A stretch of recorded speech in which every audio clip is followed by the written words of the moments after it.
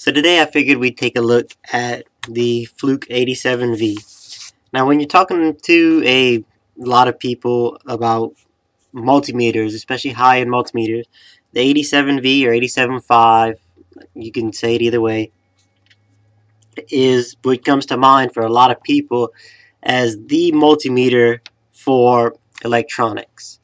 Now, the funny thing about the 87.5 is that it is not technically an electronics multimeter. It can be used for that, but it is actually an industrial multimeter, and we'll go into that a little bit more later on.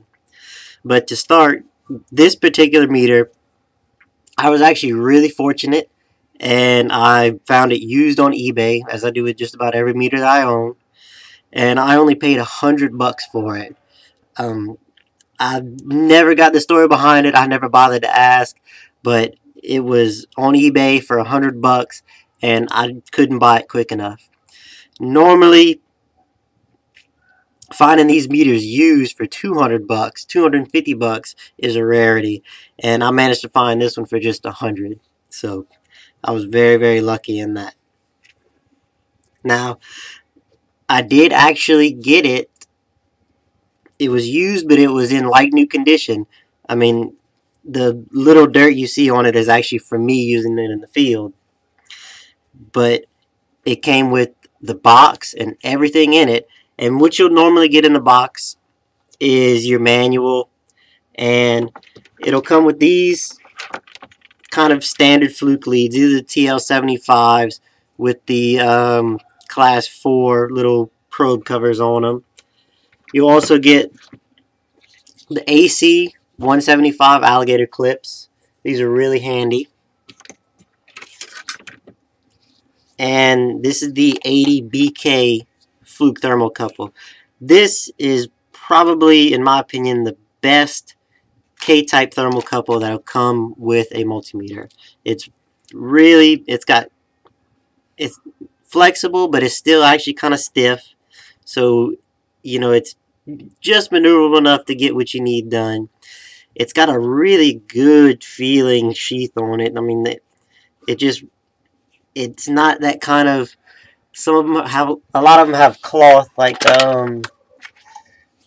these two, and they're not really cloth, they're temperature resistant insulation, but I just don't, I'm not a fan of this type. The Fluke really did it right whenever they went with this. Now, I did go ahead and actually upgrade mine to use the TL220 sugar grip probes. These are the industrial probes and the leads. I believe these leads are 5 feet long, which is actually a little long for bench work, but for field use, they're awesome. But I like it because they're really, really good flexible probes, and you can put a whole bunch of different tips on them. So you grab, you know, your alligator clips that comes with some of these, and your little automotive back probes. There's just a lot of different things you can put on these, and I just find that it's better to use these in general for this meter. So if you purchase one, this is something to think about, is to get a set of these leads. Now for the meter itself, a couple of the specs on it. I will go ahead and link in the Fluke website with their specs on it, so you can get as deep into it as you want. But just in general, for electronics purposes, your DC accuracy is going to be your most accurate range and what you're most worried about. And it's 0.05%, 1000 volts max rated for that, and it has a 10 microvolt resolution on it. AC accuracy is 0.7%, and the 87 out of the 80 series is the only true RMS meter, if I'm not mistaken. I believe that the 85 and the 83 are both going to be just average RMS. The 88 might be, but I'm really not sure about it. The 88 is geared a little bit more towards automotive with a few extra features on it. For your amps range, your DC amperage, the accuracy is going to be 0.2% with 0.01 microamps resolution, which is really good for a meter like this. Now, I believe that the Flukes, the 80 series, do have a little bit higher burden voltage, which can affect your accuracies on some things in electronics. So just bear that in mind if you're using this for that. The diode range is a 3-volt diode range, which could be a little bit higher. You know, I'd really like to see something a little better than that. And then it's a 50 mega ohm max on the resistance range, 2% accuracy with 0.1 ohm resolution. Capacitance is 10,000 microfarads. Is going to be the upper end of the capacitance range, which on the Tektronix of the DMM870 and the DMM916, which are older meters, the top end of that range is actually 40,000 microfarads. So I do wish that Fluke would have went a little bit better on that, but for the most part, it's really good. As for the display, this is where we start getting into why I really like this meter. It's a normal 6,000 count display, which is a little bit above average of, you know, just most meters. You find a lot of 2,000 and 4,000 counts out there.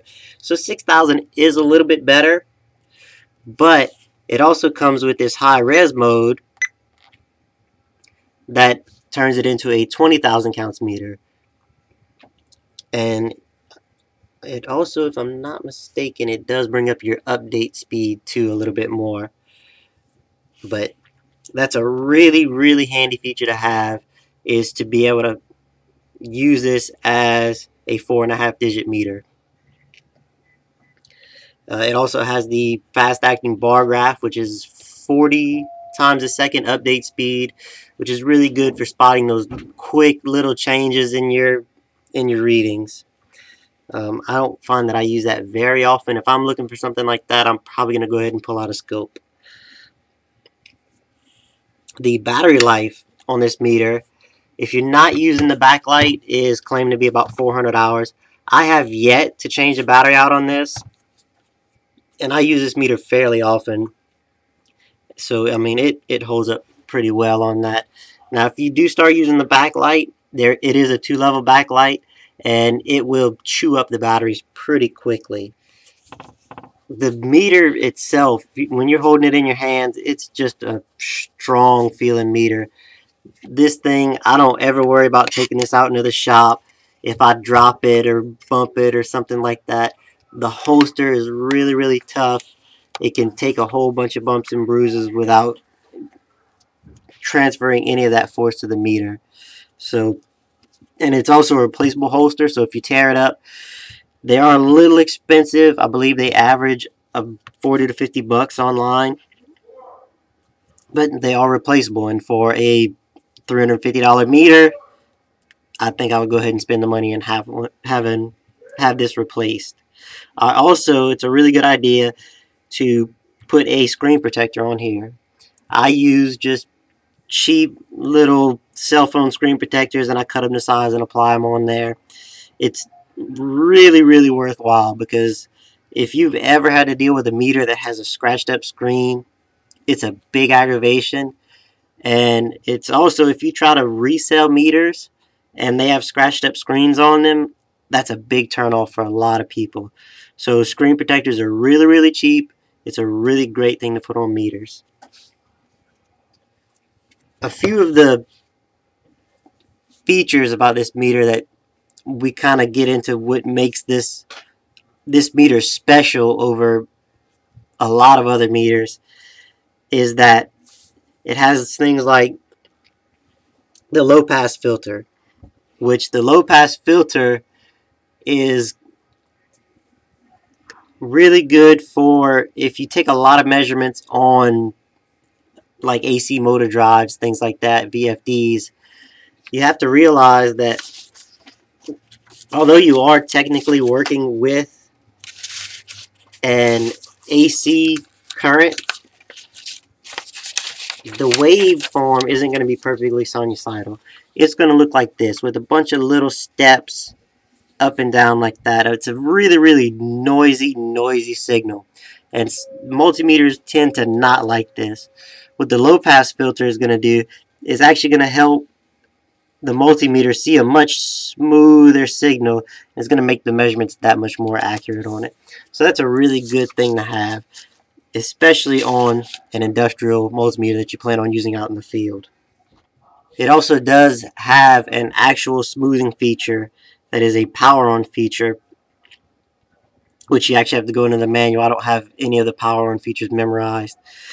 That when you turn it on in smoothing mode, it'll just kind of help to settle most of the time on that last digit. If you have a lot of jumping around on it, it'll just kind of help to take the edge off of that and help smooth it out a little bit, which it can be handy if you have a really jumpy little signal.